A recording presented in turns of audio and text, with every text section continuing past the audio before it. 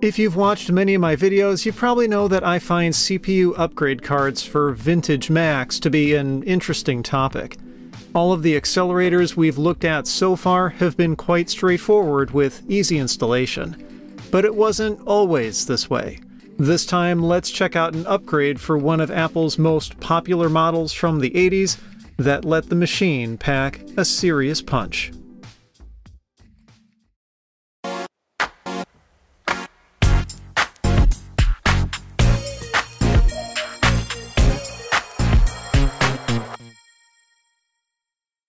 The Macintosh SE was in several ways a major departure from the models that came before it. It still kept the same overall size and all-in-one form factor with 9-inch black and white CRT, but its appearance was updated to match the rest of Apple's industrial design language. The bigger changes were on the inside, though, in that the SE was the first compact Mac to offer either dual floppy drives or a built-in hard drive, as was the case with this particular machine. SE stood for System Expansion, something that the Mac had sorely lacked up to that point. Steve Jobs had famously wanted the Mac to stay a closed platform, without any options for internal expandability or upgrades. But after he was ousted from Apple in 1985, nothing was stopping the company's engineers from reversing that decision. So they quickly got to work. One of two new models introduced in March 1987 was the Macintosh II, Apple's first modular desktop Mac. In addition to supporting color, it also included expansion card connectors and was targeted squarely at the burgeoning desktop publishing market. But it was overkill for the needs of many Mac users, so the SE was released alongside it as a more mainstream model. And critically, it too managed to pack a single expansion port inside its chassis. In other ways, though, the SE wasn't all that different from its predecessors. It used the same 8 MHz Motorola 68000 processor that had debuted with the original Mac 128K, and at least initially retained the same 800K floppy drive from the Mac Plus. But the inclusion of an internal SCSI connector was a welcome change, as even with dual floppy drives, constantly swapping disks was getting old by 1987. So the internal hard drive option was a popular choice. The SE garnered good reviews and established a reputation as a solid machine. But the price gap between it and the Mac II started at around $2,500 US, and only got wider depending on the configuration. And this put off some power users who wanted better performance but didn't need all the features the bigger desktop provided. Granted, Mac II owners got their money's worth, as that machine was 3.5 times faster than the SE, but clearly there was a small market for a solution in between the two, one that third parties ended up catering to. I stumbled across one of them, a CPU upgrade called the Prodigy SE made by Levco. It was a daughter card that connected to the SE's motherboard through its expansion connector, but since that wasn't really one of Apple's intended uses for it, Levco had its work cut out for it. The large size of the Prodigy was because, in some ways, it was another motherboard in and of itself. The star of the show is this, a Motorola 68020 processor clocked at 16 MHz, the same as in the Mac II. Just next to it is an optional chip, a floating point unit or FPU, which can offload certain kinds of mathematical calculations from the CPU and perform them much faster.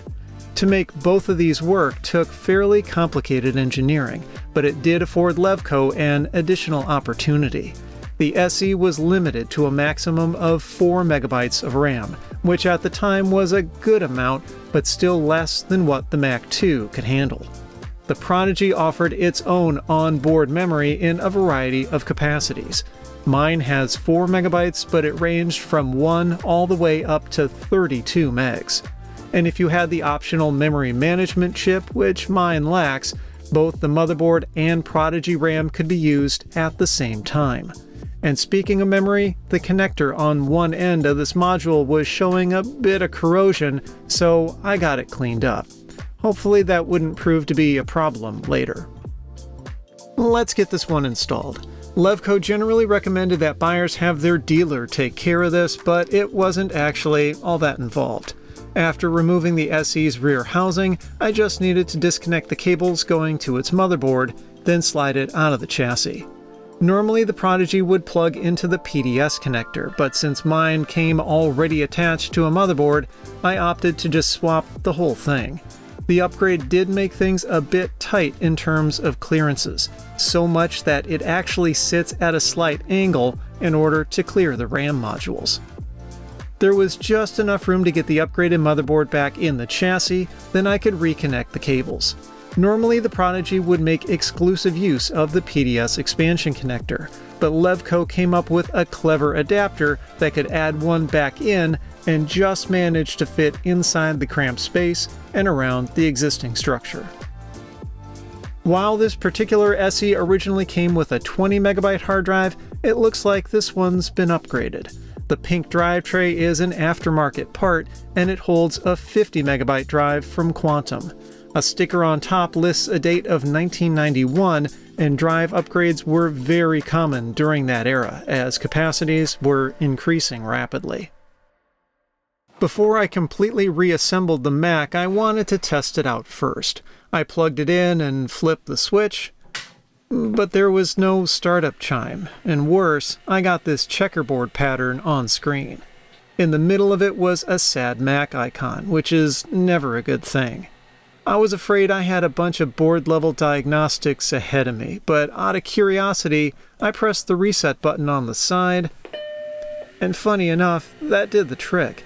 This board had likely sat for decades without being used, so maybe it just needed a moment to sort itself out. The cost of the Prodigy SE varied based on the options you chose, but list price for this specific one would have been in the ballpark of $3,100. That would have been only a bit less than the cost of this Mac itself, so the big question is if the performance was as good as Levco advertised. To access all the settings for the upgrade card, I needed to install a control panel, and I noticed something amusing while the machine rebooted. The ROM on the card added the Prodigy banner to the boot screen to show it was working, but in a blink and you'll miss it kind of moment, Levco apparently got a little cheeky and added fangs to the Happy Mac icon. And that's not necessarily hyperbole. This machine boots and runs incredibly fast now. The built-in processor cache is enabled by default, as is the FPU. Not all programs written during this era were capable of utilizing a math coprocessor, but a neat trick this control panel could perform is to redirect appropriate calculations to the FPU, making such software run even faster than its developer intended. One final option here is an interesting one. MacWrite was a very popular word processing program at the time, but it had an inherent incompatibility with the Prodigy. Launching it would cause the system to crash. The MacWrite sniffer option could detect if it had been launched and do some on-the-fly software reconfiguration to get it to work. Time for some benchmarks. In the speedometer suite, the original SE had scored a 1 for both its CPU and math performance, but this upgraded one was now pulling a 3.8 and 11.39 respectively. Comparing that against a Mac 2 showed that the Prodigy actually scored better in, well, everything. The difference isn't just something you see in benchmarks. The whole machine feels far more responsive now, even down to navigating through folders and scrolling in text documents. Another neat feature that could speed things up further was the ability to add a RAM disk. The Prodigy card could let its contents persist across reboots, though not power cycles, and the utility to set it up even let you have certain files or folders automatically get copied to it when the machine was powered on. You could run the entire OS from the RAM disk if you wanted. Overall, the Prodigy SE got favorable reviews despite its cost and the fact it wasn't the only upgrade of its kind on the market. It went head-to-head with the Hypercharger from GCC and the Peak Systems Orion, which offered similar speeds at around the same price. But the Prodigy SE wasn't Levco's first accelerator, having released ones for earlier compact Macs, so the SE model was generally pretty polished and well-designed. And this caught the attention of another Mac upgrade maker called Supermac. It was perhaps best known for its video cards, including ones for the Mac SE, and wanted to broaden its product portfolio. In August 1987, just a few months after the Prodigy SE was released, it acquired Levco and rebranded the product line. Over the next few years, Apple would introduce more Mac models at different price points to try to fill the gaps that the upgrade makers targeted. This included a souped-up Mac SE that was basically a Mac 2 on the inside, and which had its own interesting story. But in 1987, if you had a compact Mac and found it to be too slow, upgrades like the Prodigy were a compelling choice. They certainly weren't a cheap option, but they were still cheaper than buying a whole new computer outright, and in this case, gave you even better performance. Technology was moving at breakneck pace during this era, and the engineering involved to pull it off is nothing short of impressive. And if you had the cash to spare, you too could get your run-of-the-mill Mac moving along in the fast lane.